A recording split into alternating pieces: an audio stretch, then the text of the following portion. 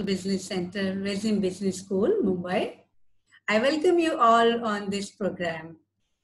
It is my honor and it is my privilege to welcome Professor Yunus on this forum, which is jointly organized by International Humanistic Management Association and Social Business Center, VESIM Business School, and Yunus Center, Bangladesh.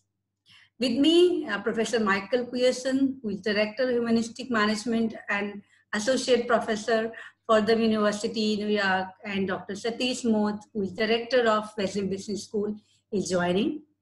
And he will take forward some questions and answers. Dear Professor Yunus, hello. Thank you very much for giving us time and joining us for addressing this crucial time and to guide us for addressing this problem which is created because of COVID-19 and how this social business can help us, can help entire for addressing this problem. I know, and all of you know, that Professor Yunus does not need any introduction. He is pioneer of microcredit and known as a world's banker to the poor. His life work has been to prove that the poor are credit worthy.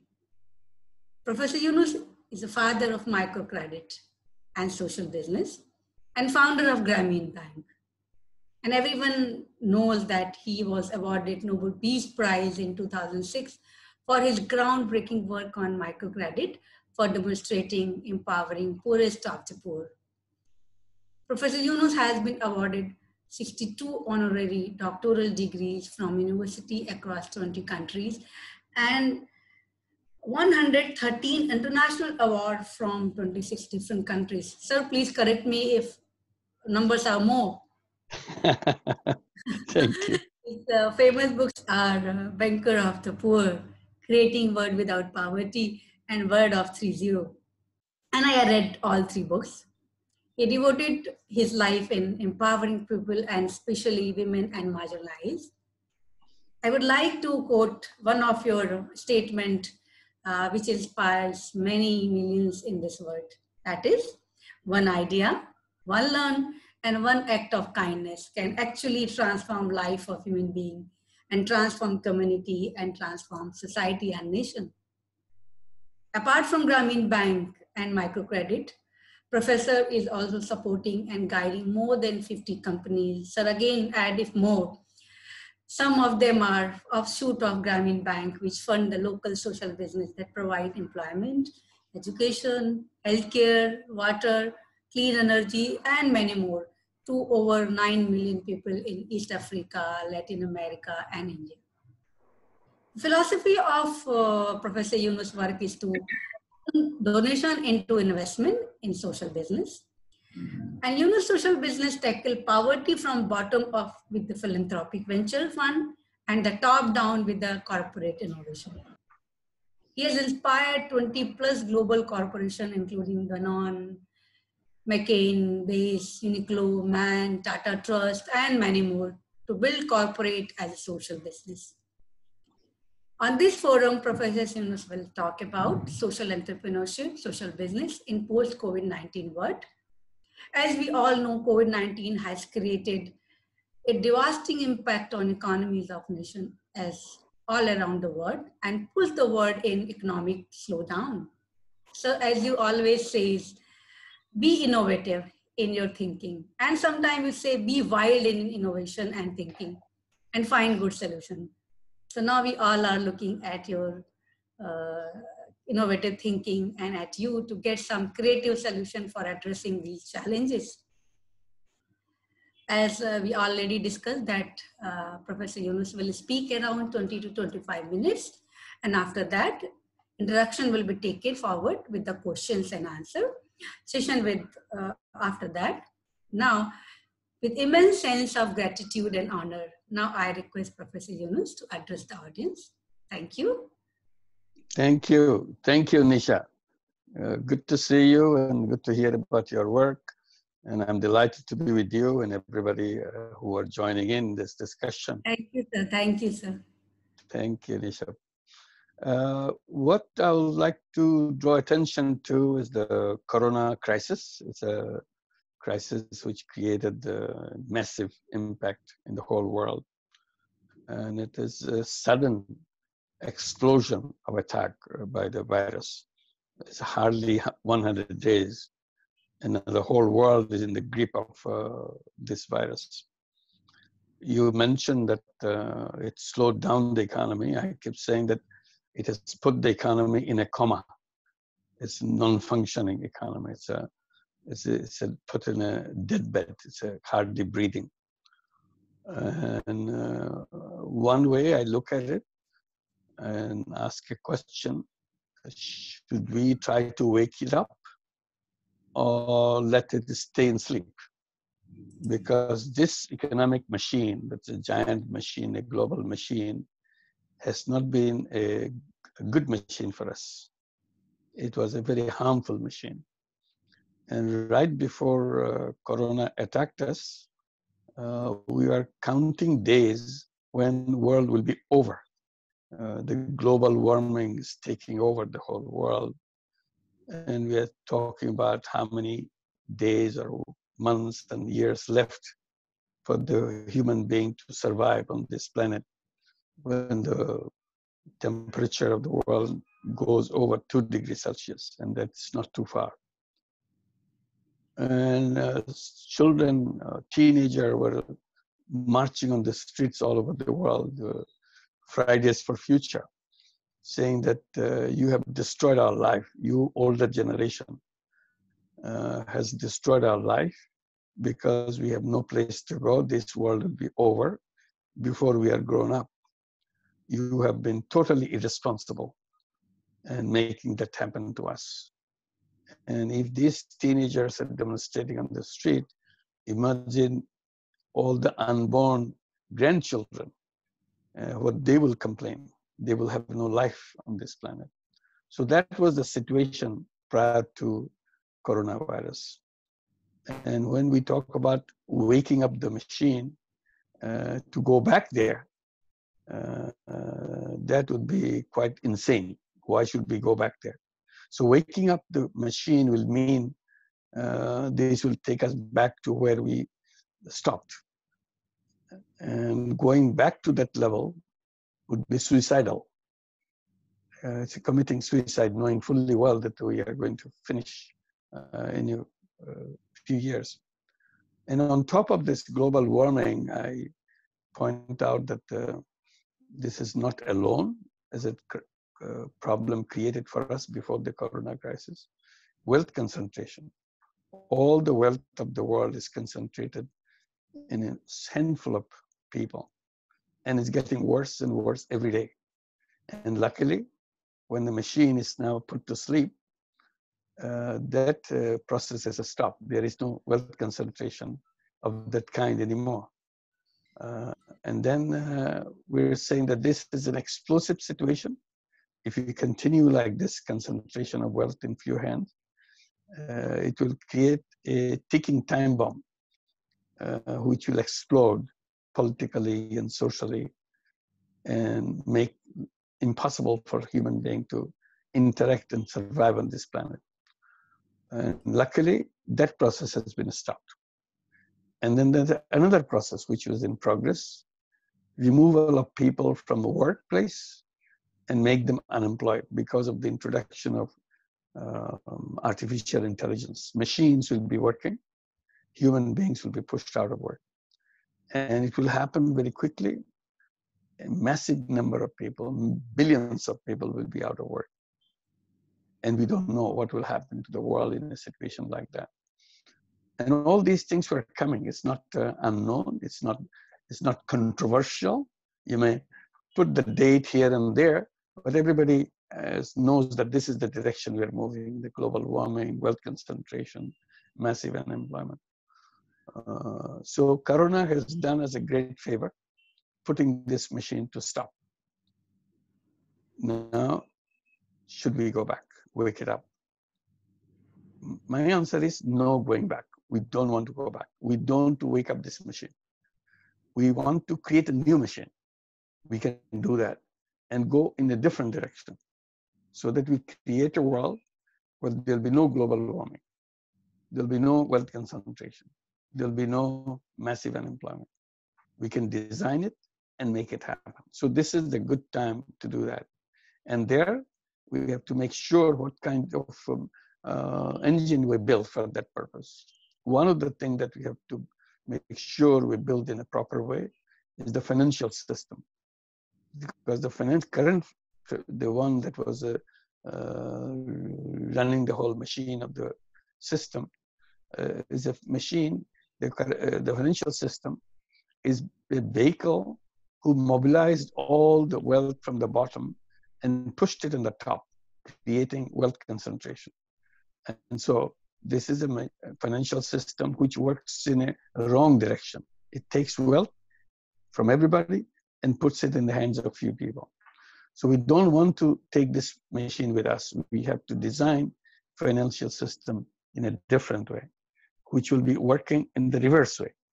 Take the wealth that is concentrated in few hands and gradually bring it down and distribute it among all the people in a financial system, not by coercion, not by government order, not by grabbing things from others. It's a natural process of working of the economic machinery, which will gradually create a system where wealth is shared by everybody else. And we'll make sure that we do not bring the artificial intelligence into that system where we will have a new world for ourselves. And the financial system has to rebuild in a way that it transforms the economy and transform the people. Today's economic system, the financial system denies the services for the vast majority of people, saying that they are not creditworthy. That's where we created the Grameen Bank in Bangladesh to challenge that. We said the right question is whether people are creditworthy or not. The right question is whether the banking system is people worthy or not. You have created a banking system which is totally unworthy of people. It doesn't help the people. It deprives the people. So we have to create a new system. So that's where one issue becomes important when we talk about that financial system. We talk about microcredit, Grameen Bank, non-collateralized banking, instead of banking system dependent on collateral only, exclusively. So we have to undo that. And a social business banking system. Grameen Bank is a social business banking bank, meaning that when we talk about social business, as you are familiar, is a business to solve people's problems rather than make money. So we have no intention of making money by running businesses like banking system. So we create microcredit bank as a social business bank. So there's no intention of owners making personal profit. So the idea of concept of social business has to be integrated in the financial system, also in the business system. That is the core of the redesigning of the entire system. And by doing that, we bring investment for creating social business to solve problems that we see around us, problem of water, problem of healthcare, problem of activities for the unemployed young people, and so on. So this is the kind of financial system we want to build. Corona has revealed some things as we went along, and we have seen it in the newspaper and the television also. It was very much in the focus of the migrant workers in India, how massively they were moving from one state to another state, going back home because they have no work, no place to go live, no income. So why stay here? We better go home, stay with our family, we stay with our children. And moving from one state to another state, the harassment they have gone through and the indignities they have suffered and the physical problems they have suffered, everybody saw it and felt extremely sympathetic. Now the question is why people leave their homes to go and work with other places. The simple reason, there's no future in the places they live. So they are in search of future, in search of finding a survival strategy for their family, someone going and working someplace and sending some money home. So that kind of brings it out how our economic policy has been twisted to focus on the urban areas rather than on the rural areas. And the corona crisis has made it clear, very clear, that we should be looking at where the people live. People live in the rural areas. Vast majority of the population of any of these countries live in the rural areas. But our concentration of all our economic activity in the urban area. So rural people have to leave in search of their food, in search of their work, to the urban areas. That's not the right kind of economic system we had. And this new thinking, new world would be designing a system which will be creating opportunities for people in the places where they are born, rather than to have to go to some place and suffer through all the harassment of living in the slums and uncertainties, unhealthy conditions, and so on and so forth. And this is because of the way we build the system, that all the opportunities are in urban areas. So the institutions will be built exclusively for the rural areas. And I have been arguing that the banks can also be exclusively designed to work in the rural areas. Social business banks like Grameen Bank, microcredit banks should be working in the rural areas, exclusively designed for rural areas. Some may find it kind of strange to create institutions just for the rural areas. We have done it 42 years back, Grameen Bank. We called it Grameen Bank and really meant it Grameen Bank. And 42 years later, we have nearly 3,000 branches all over the country. Not a single branch of Grameen Bank is created in any urban area of any of the town or a city in Bangladesh. We don't work there. If it is a municipality, if it is a corporations, if it's a city area, we don't work within that area. So it is exclusively rural areas serving the rural people. Once you create exclusive rural institutions, then you understand the problems of the rural people. Today is the urban institution which extends itself to the rural areas, give their version of the economy, and try to pull the people out of the rural areas to come and work for the cities. That's not the right thing. The right thing for the institution to solve the problem where it exists. That's where the social business comes in. Social business is designed to solve problems wherever it exists.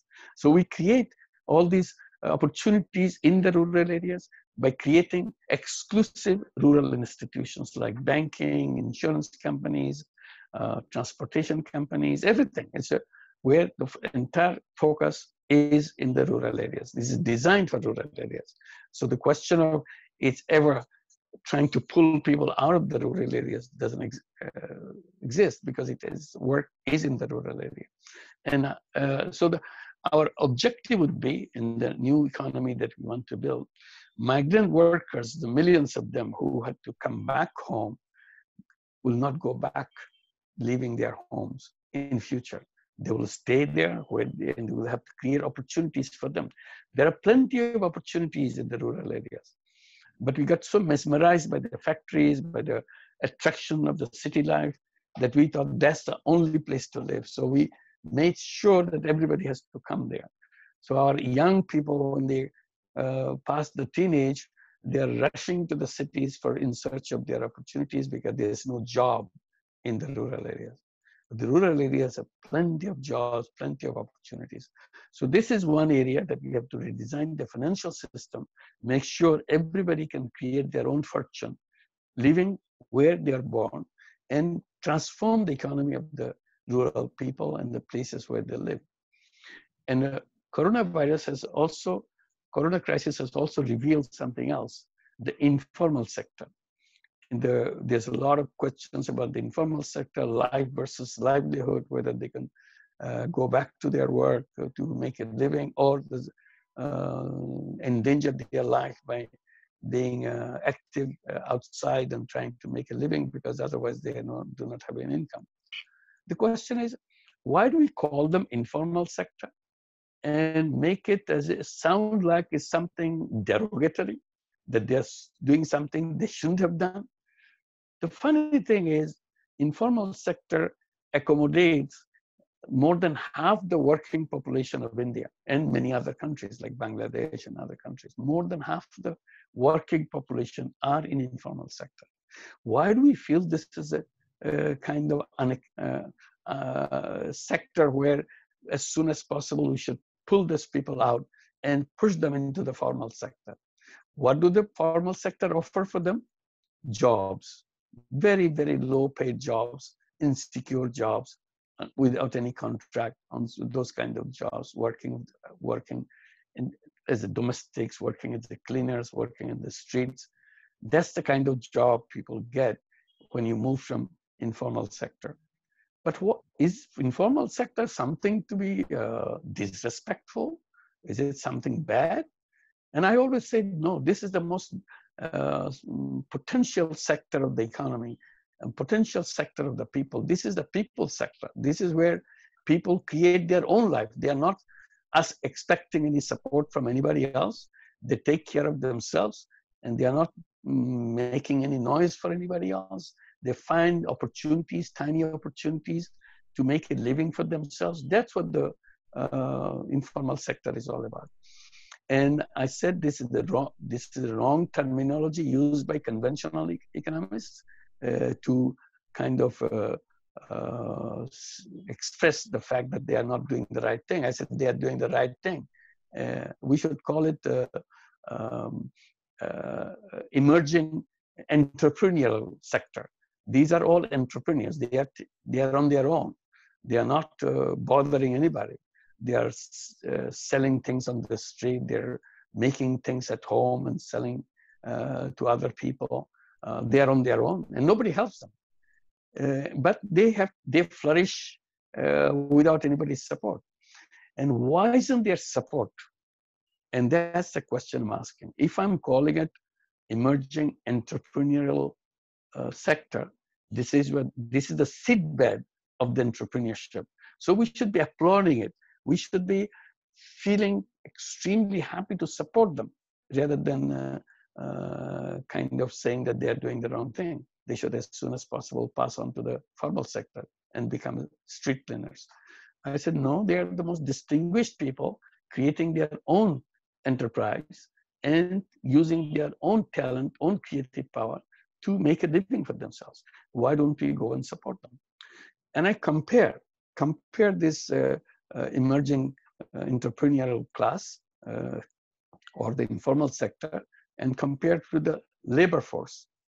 You see, for labor, there are so many things we have done. I'm not saying this is wrongly done, it's very well done. And I appreciate and applaud that. We have given them legal rights, enormous legal facilities created over time to protect the interest of the labor. We have allowed them, encouraged them, and give them a center stage in terms of labor unions so that they can have collective bargaining and all that. And as a matter of fact, we have given so much importance to the labor. We have created a Ministry of Labor at the federal level, at the state level, Ministry of Labor. They are the people who are paid by somebody, they are hired by somebody, and we want to make sure they get paid well, they are not underpaid, they are not terminated anytime they wage, all kinds of things we come as protection. As soon as we look at the entrepreneurial sector, the seedbed of entrepreneurship, we don't see anything, government supporting them in any way. I said, why don't we create, in the new world, we can create Chamber of Commerce for emerging entrepreneurial class, so that they have their own place, like any other Chamber of Commerce that we have, and give government representation, government connection, and protect them. There are lots of things they are harassed by the law enforcing agencies, by the businesses and everybody, because they are kind of treated as a riffraffs in the society. I said, why should it be so? They should have their own chambers of commerce. They should have their own legal rights to organize themselves. And they will have their own ministry too, Ministry of Emerging Entrepreneurial Sector. or if they do not immediately create a ministry, new ministry for them, at least they should be accommodated in the labor ministry. It's a Ministry of Labor and the Ministry of Entrepreneurial emerging entrepreneurial sector, so that we have some place where we have something that we can support them. Most important support they need is the finance. That's what is lacking completely. So we create enormous arrangement so that they can have easy access to financial resource, so that they can move on and grow, continue to grow as far as they want to go. So we create financial systems like a microcredit system. As a social business, nobody wants to grab profit out of them. We create social business equity investment as a venture capital funds. We can, so that anybody who wants to grow in the seedbed of entrepreneurship, they can grow as big as they want, because no bank will ever finance them. They fall victim to the loan sharks and everybody else, and under all those conditionalities they have to work. Why don't we give them space so that they are protected, they can grow soon, and we just give the recognition. Yes, you are doing the wonderful thing. We are behind you. That's very important to do, because this is about half the population. So we see the difficulty of this section, where we understand the labor when the coronavirus came, we make sure their salaries continue, nobody terminates it, and taking advantage of it. Many other facilities we have given, which is good, which is important, but we are not worrying about the new entrepreneurial class, emerging entrepreneurial class. How do we do that? So we have to pay attention to that.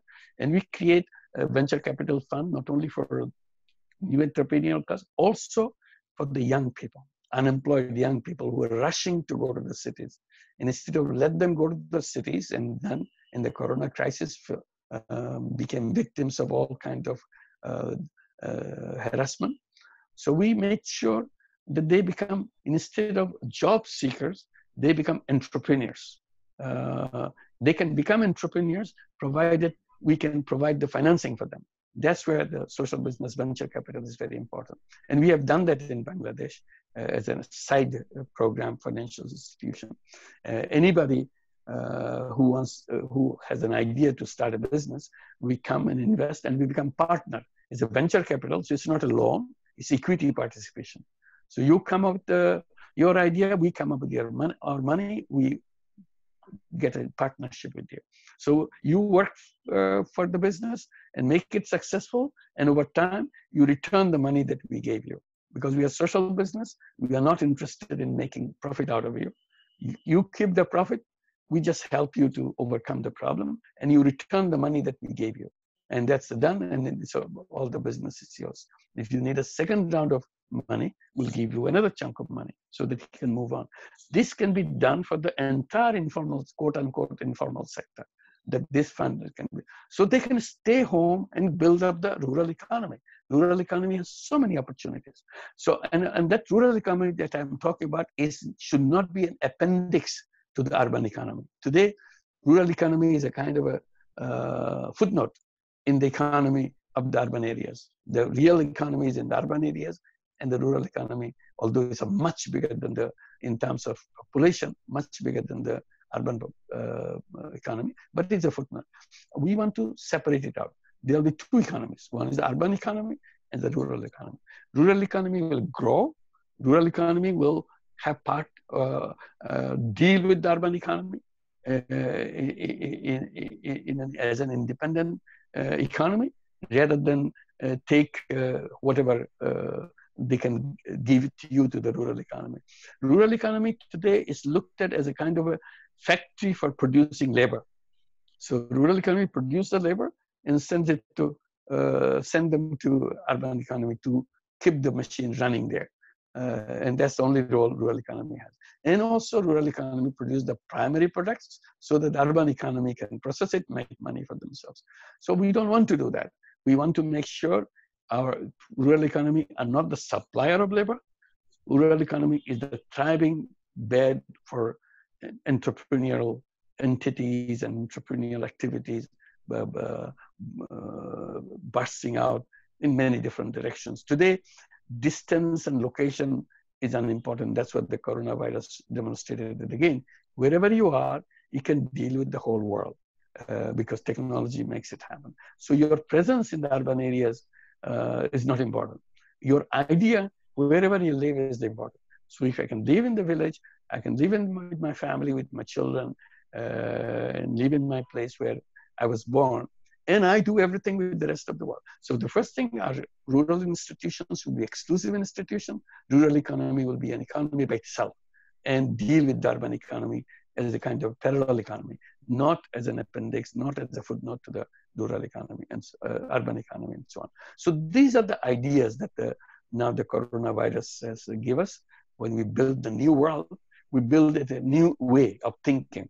If you keep on the old way of thinking, we are stuck with an old engine. An old engine will take you back to where we were. And that was not a very happy situation. We don't want to go back.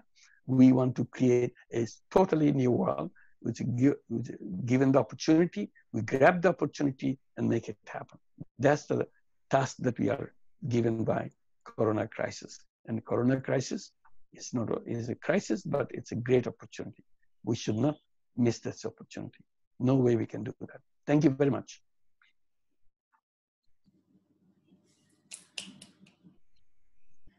Thank you, Professor Yunus. Thank you. Thank you.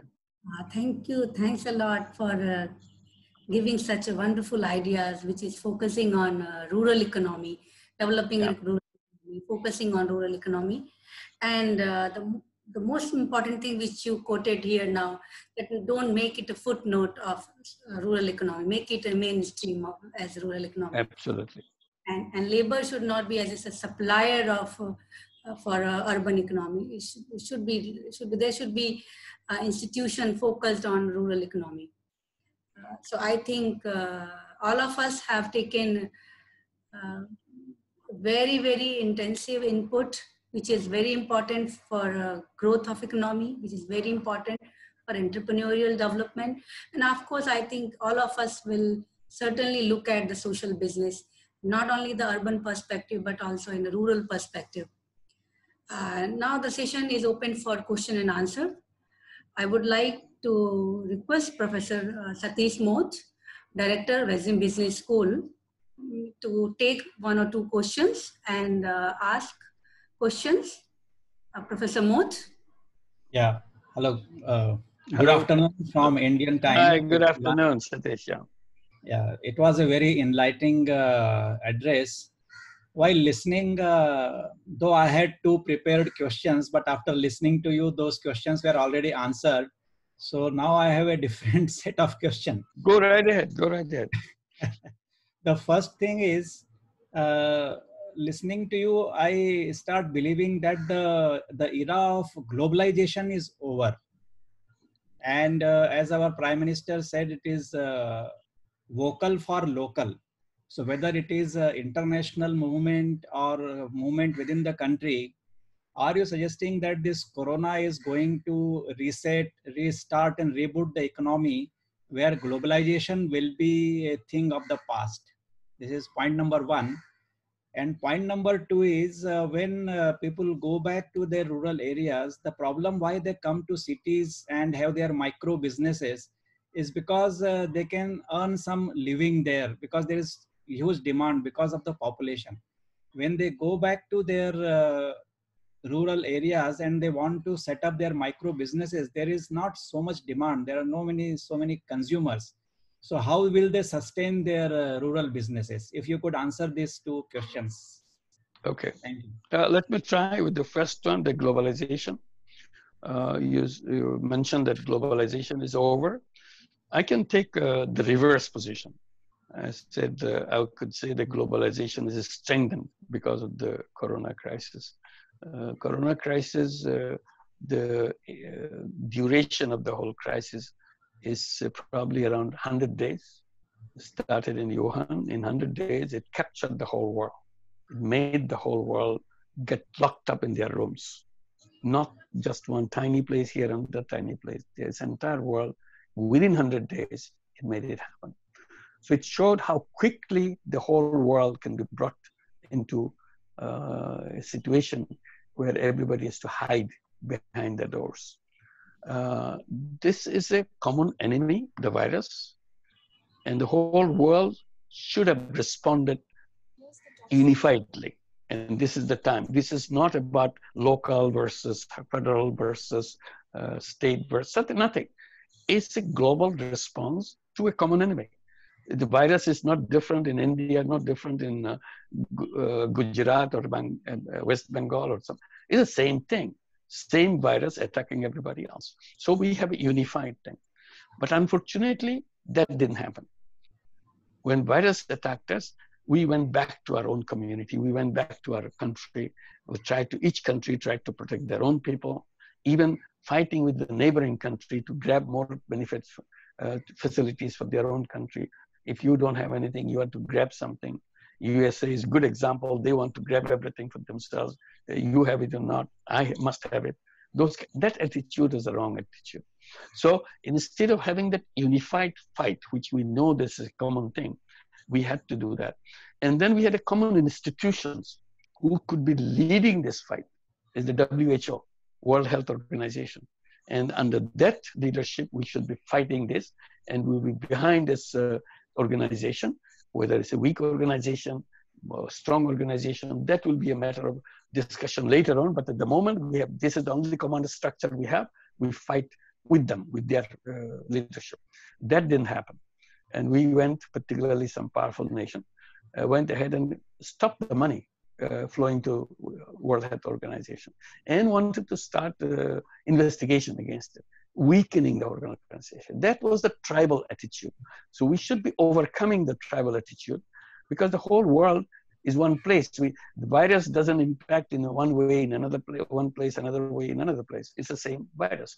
So I said that it showed how globalization is so important.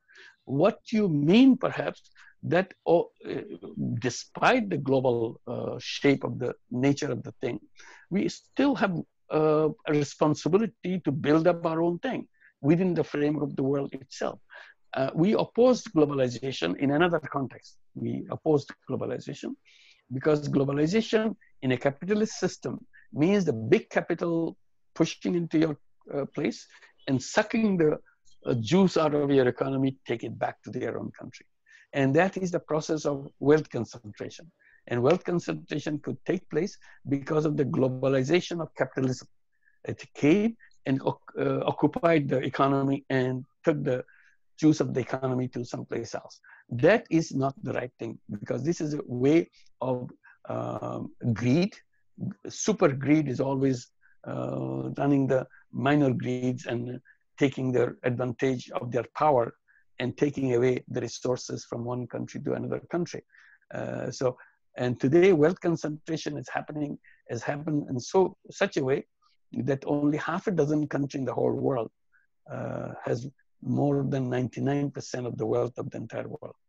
If you just look at the number of people, you're 1% of the population having 99% of the world wealth. And those 1% live in these half a dozen countries. So this is the direction. So it happened because we allowed this capital to flow and the greed to make supreme and go on. So where we want to see the globalization is important when we come to the common interest, build the common interest for everybody. Again, Corona becomes a good example. Corona vaccine, for example. A Corona vaccine, you don't want to build a Corona vaccine for your district. Oh, this is my Corona vaccine, and I don't want to give it to anybody else. Or this is Indian Corona vaccine, I don't want to give it to it. Like the United States saying, this is a US Corona vaccine, I don't want to give it to it. Even the Corona vaccine is about to be produced and distributed from French company, Sanofi. Sanofi made the announcement recently that first production of Sanofi will go to USA because USA paid already a large sum of money. So companies are trying to make it as a kind of a product for highest bidder. So that's a kind of narrow way of looking at it. It's not the world view, it's a narrow view. So we want to bring the world view. And we are saying, no, that's not how it should be. It should be, the Corona vaccine should not be considered as something to be owned by anybody. It cannot be owned. It should be a global public good. It's like air, global air. Air doesn't belong to anybody. So vaccine shouldn't belong to anybody. It should be for everybody. It should be an open source product. Nobody has a patent on this. This is, again, a global issue. So we have to have a global thing that to make it happen. And we are suggesting that we should create social business pharmaceutical company, global social business pharmaceutical company to produce the corona vaccines and make sure everybody gets it. Since it's a social business, nobody is interested in making personal money out of it. The whole intention of this company is to make sure it's produced everywhere, all over the world, and it's distributed to everybody so that everybody gets this vaccine as fast as is produced through the system. So this is the global view. The narrow view is I make money for myself. It's my company, I want to make money. Only 5 companies in the world who has a large chunk of this medicine patents belonging to them. So they make the super profit out of them. We said, no, medicine is life. Medicine's about being protected from the diseases and so on. This should not be a product of profit making. It should be done as a social business. So we can create social, we don't have to go to the court or go to the parliament to pass legislation for that. All we have to do is to create those social business. Create social business pharmaceutical company to produce those medicines and produce those vaccines and so on. So I would say the time for globalization is automatically here. Is the technology has made it happen. Like we are discussing here, globally probably is heard, and I'm not sure who are the participants. It could be anywhere in the world can participate in this discussion. And that's the globalization part of it.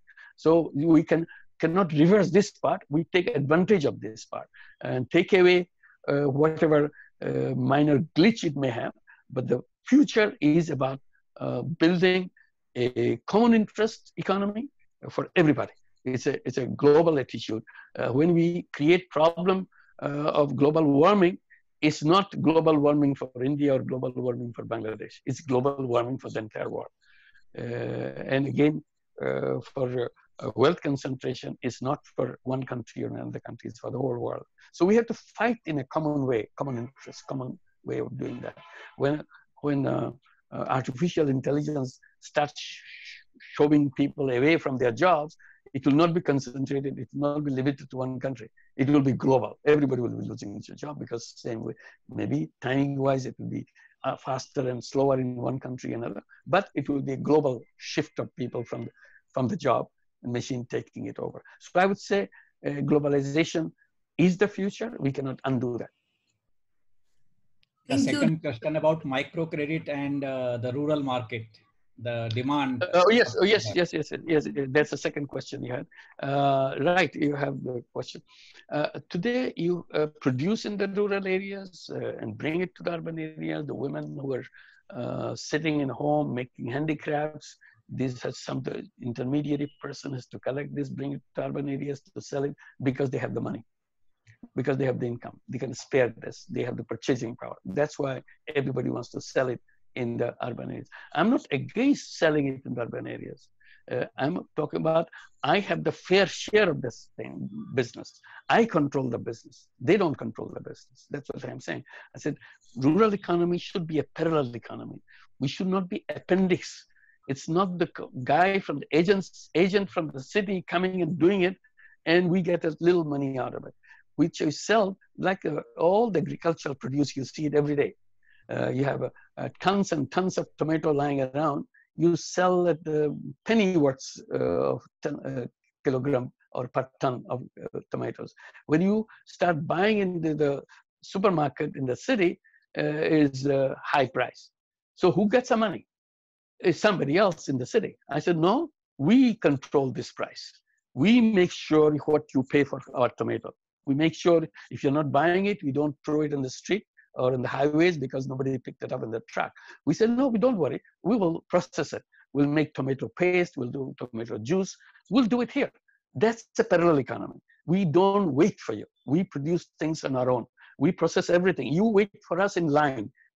If we don't give you food, you are hungry. You cannot survive because we control your basic elements. All the food that you consume, we will not be the seller of the primary products. we will be giving it absolutely finished product at our terms. And you buy it. Since you have the money, you pay us. We are not here at your mercy that you come and do whatever you want. So that's the kind of thing we're saying. Once you create that economy, the opportunities for everybody is there. So whether we like it or not, whether we notice or not, the informal sector exists in the rural areas too. How do they survive? They sell things, do things, transport people. They have plenty of opportunities. But once you provide them the financing of it, you see they'll be designing it completely new way. They will create their own economy. Instead of you are reaching out to the already created economy, which is the urban area, we create the economy, new economy in the rural area. That's where life is. We build our own economy. It's like an argument between a rich country and a poor country. The poor country, okay, you have to supply the raw materials to the rich country and they will do the job and they will come. The rich, poor countries don't have facilities and so on. When the rural poor country said, no, I will be the country like you, deal with you at equal terms, then things start happening. Unless we make the decision that we were to transform the economy by ourselves. In the beginning, it will be a small part, but gradually you'll see people in an age of this globalization, running business from a remote village with the city is not a problem. I know how many tons of, how many trucks, loads of potato you want, you deal with me on the phone. I can control it. Not the guy sitting there with the phone in the city, directing his agents to come and pick it up from there. His agents don't come. We sell it to you, we deal directly with you.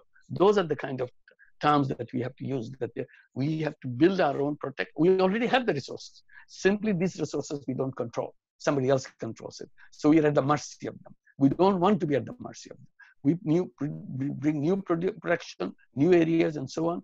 We build our own processing factories. We produce our own warehouses. You don't buy it, we'll keep it in our warehouses. We'll not throw it on the highways anymore that we used to do it in the past. That's the idea that we have. There's plenty of room for people to do things.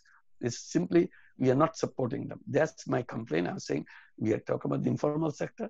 Not a single thing any government has ever done for the informal sector, saying that, oh, this is informal. This is not something that we touch. Why not? That's where half the population, half the working population of the country lives. And this is their future. Why don't we give them the facilities, the financing facilities, ideas, and their chambers of commerce to negotiate with deal with the others, just like any other businesses. And I was giving an example of the labor. If labor has so many laws, so many institutions, so many unions, so many facilities, I'm not grudging them, but I'm saying simply informal sector who is not paid by anybody, not a penny. We don't want to give them a single benefit of that. I said, why don't we have a ministry of emerging entrepreneurial sector, so that we really dedicate to them and make sure they are not suffered, they are not harassed, they are not being kicked out from places where they say it is illegal to do that. So they will have their own medallion to say that I'm here, I'm with the full right to sell things, do things as I am, because I belong to this class, I belong to this chamber, you deal with my chamber. Those kind of things. So you have to give them the rights and the ability and the financial support. Thank you, Dr. Umad, for asking wonderful question, because if we have a good question, then certainly we'll have a good answer. So thanks a lot. I invite Dr. Michael Pearson for taking questions from our audience. Dr. Michael is the director of International Humanistic Management Association, and he is associate professor in Northern University. May I invite Dr. Michael Pearson to take few questions from audience. Thank you, Nisha, and thank you, Professor Yunus, for being on. Hi, Michael.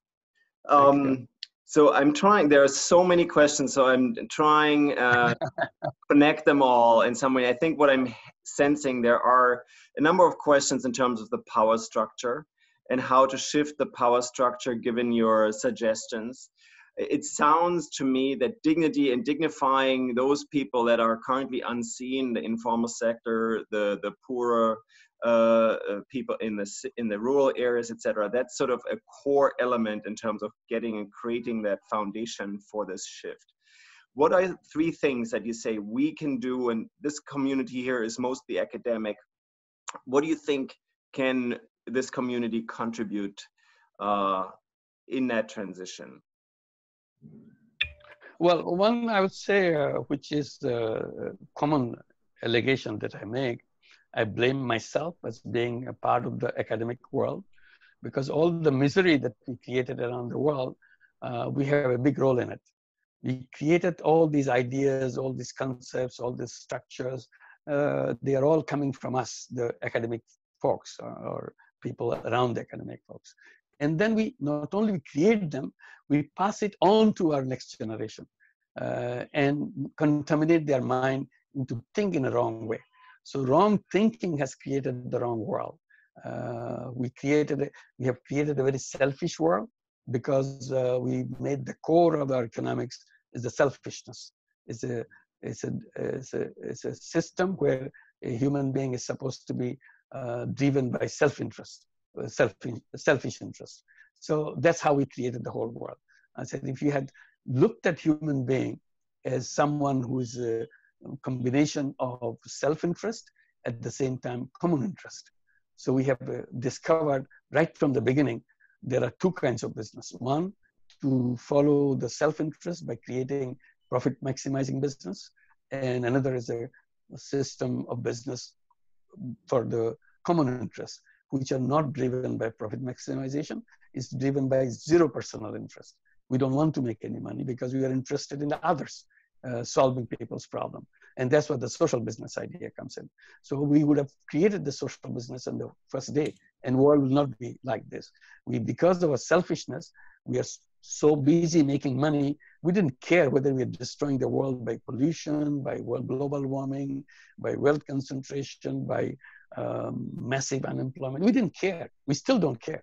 So that's why I said when the engine is in coma now, the machine is in coma, let's build a new engine, which will have 2 parts, the self-interest part and the common interest part.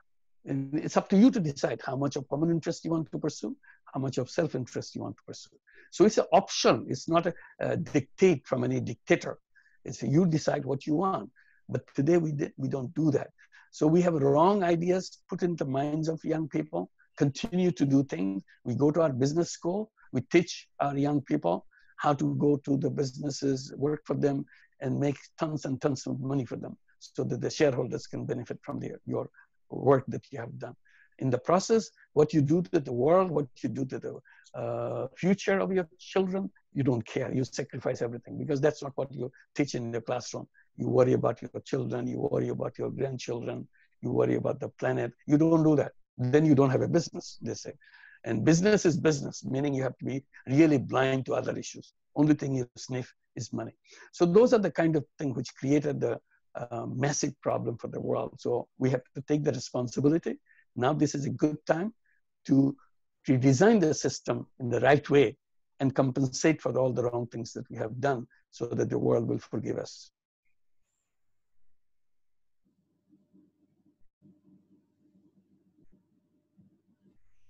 There are a couple of other questions in terms of the breaking the power. So one is the academics that you said we need to tell a new story, a better story, a more accurate story. The social business. Can you speak a little bit to the scaling opportunities for social business and what you see, what's sort of missing in terms of getting social business right now in the post-COVID world into, into the rural areas, but also into the city. That's where still the power is. Sure. One way I could answer it by saying, while the coronavirus is on, the crisis is on, there's a tremendous amount of activity at all sectors, business sectors and the government and everybody else, to how to prepare ourselves to put back the machine to work again and the full speed, how to get to the full speed of this machine, which is sleeping right now. And one, you hear from everybody, how big will be the bailout package for you? So the tons and tons of money is committed to bail you out. You are in trouble, you are in sleeping. So we are pouring money, trillions of crores of rupees and pour in so that we have. So the money is not a problem anymore. It's already there. All I'm saying, instead of pouring in to a fossil fuel industry, which creates all the problems that we have in the world. So this time when we do that, we don't pour a penny to a fossil fuel industry. And we don't give an opportunity to the fossil fuel industry to wake up again. So that part will slip. And we'll have inspection centers as you cross from the old world to the new world after the coronavirus. Who is carrying the virus of the old world? Fossil fuel is creating the virus of the old world. Plastic industry is creating the virus of the old world. So we'll stop at the gate. Say, sorry, we cannot do that. This is a new world. You have to throw this out. You can come, but you can't bring your merchandise with you. This you have to leave it behind. So you start there. So you have said how to scale up. That's a point you wanted to say. Scale up is not a problem because you have the money now, billions of dollars worth of money, trillions worth of dollars of money. Do with the new businesses, create new financial system, completely new financial system with all the billions of rupees that trillions of rupees you are going to bail out anyway. So instead of giving it to the people who will be creating the problems, you invest it in the companies who will be solving the problem. That's the only choice you have to make. So that choice is always. So finance is not a problem. It's already there. You'll be spending it in one place or other. So I'm saying that instead of this, you put it here. That's the best opportunity. And prepare ourselves that we have to take this responsibility and make it happen. There is one specific question that maybe you can enlighten us also. You received the Nobel Peace Prize. What do you think another business person would need to do to get the Nobel Peace Prize in this situation as a business person? What do you think are the biggest challenges that need to be addressed right now that would be deserving of such an honor? Help us get to the new world. Now that the coronavirus put us to sleep, you give us the leadership. If you give the leadership, we'll give you 10 Nobel Prizes, not one. Because you saved the world. Great, wonderful. That's an aspiration. Yes. And thank you so much. Nisha, do you want to sort of move us to closing out? Yeah, one very good question is coming out. That is, without business management course and without business management systematic institution, how can we teach social business to a common citizen or common person? Yeah, students are very curious to know. I'm not against business management. That's not what I'm arguing for. I'm saying, what business? That you have to. I don't want to manage somebody to make an enormous amount of money for himself. I'm not a slave to help somebody to make money. That's I want to understand. What is my role? I'm working for him money so that he can make tons of money for himself. I'm an expert in helping him. I don't want to be that expert. I want to change the world as a business management person. And my business is to solve people's problems. And I know how to manage a business of solving business problem of the world, society. So there'll be 2 courses if you want to be generous in your business school. One gives a conventional MBA so that you are prepared to go out and become the soldier for the fight to make money for big companies, so that you become a champion, you become generals, you become top fighters, gladiators, to help the company to make more money. Their stock prices goes up, and you do that. That's MBA, the traditional MBA. Then I'll have a social MBA. I'll be trained the same thing, but how to run a social business, how to design a social business, how to solve a problem in a business way, fastest possible way, and get the best result out of it. Make sure you move, you expand, you replicate, and so on. And more problems can get solved. How to inspire people to get into social business. So I'll teach them on the other side. So there'll be 2 degrees. One to go and get money for other people, another to solve the problems of the world in doing the business. It's a business school, but there are 2 kinds of business. One, to maximize profit, another, not to make any personal profit at all, but to solve people's problems. That's the exclusive agenda for the business, nothing else. So these are the 2 things we're talking about. Whether you want to have exclusive business school for social business, that's up to you. But I'm generous. I said, teach both. let the student decide which kind of graduate he wants to be or she wants to be, whether she wants to be a social business graduate or a profit maximizer business graduate. That's a choice. So certainly in our VESIM Business School, we'll start social business course Absolutely. with parallel to Absolutely. what we are doing Yeah, conventional. it's a choice again. It's a choice. This is a good time to start because of the corona crisis.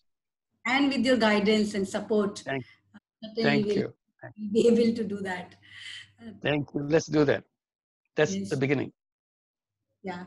So thank you all for joining this wonderful session. Thank you, sir. Thank you for. Thank you, Nisha. Thank you. Thank you for giving such a wonderful, inspirational, and some really potential thought which you have given, which all of us can take it. Even in a thought, if we can apply, will be great. And thank you. Nisha, just a minute. Yeah. Hello. Someone wants to speak.